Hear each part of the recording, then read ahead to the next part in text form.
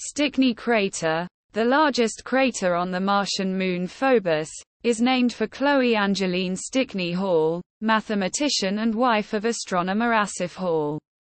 Asaph Hall discovered both the red planet's moons in 1877.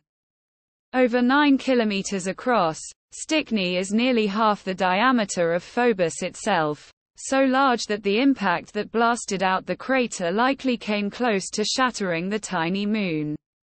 Even though the surface gravity of asteroid-like Phobos is less than 1/1000th Earth's gravity, streaks suggest loose material slid down inside the crater walls over time. Light bluish regions near the crater's rim could indicate a relatively freshly exposed surface. The origin of the curious grooves along the surface is mysterious but may be related to tidal stresses experienced by close orbiting Phobos or the crater-forming impact itself.